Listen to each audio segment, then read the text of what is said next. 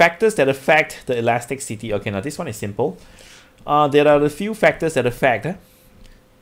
First is the types of material. Usually they will ask you to compare steel with copper. They won't give you like nickels or other substances. They will ask you to compare the springs of steel and copper. The spring that made up of steel is stiffer, okay, than spring that made up of copper. Means that the steel spring has a greater spring constants. So steel spring and a copper springs, okay. So the steel spring is stiffer. You have this notes with you, right? I think. But I think the words here I give is different. This one say I am stronger, okay. But here I give is I am stiffer, okay. So a steel spring is stiffer than a copper spring, okay. That's the first thing that you need to know. Then the diameters of the spring, okay. As the diameters of the wires of spring increases, the stiffness of the spring increases. This is diameters of the wire. Now you compare this wire and this wire. This wire is thicker, right? Thicker means that it has a bigger diameter, okay. Diameters of the wire is bigger. So if the diameters of the wire is bigger, then the stiffness will increase. The stiffness will increase compared to this thin wire. Diameters of the spring. Just now is the diameters of wire. Diameters of the wire. Now we compare the diameters of the spring. So as the diameters of the spring increase, the stiffness will decrease. Okay, you see this one. The diameter is smaller compared to this one. And when the diameter is smaller, the stiffness will be higher.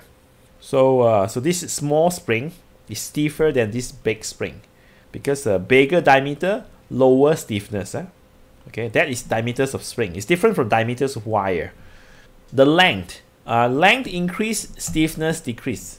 Okay, means shorter spring is stiffer than longer spring. So the length of the spring will also affect. And the last one is the arrangement. Arrangements. Series arrangements will reduce the stiffness. Okay, series arrangements reduce stiffness, and a parallel arrangement increase the stiffness or hardness. Okay, so this one is a normal one. Okay, 1 kg. If the load is 1 kg, okay, the extension is X.